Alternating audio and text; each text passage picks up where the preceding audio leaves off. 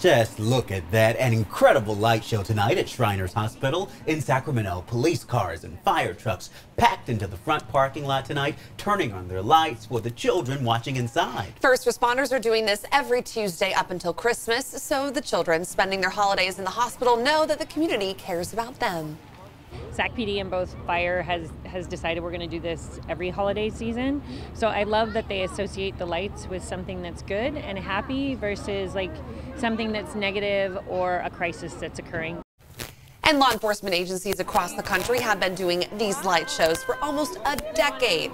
We'll be right back.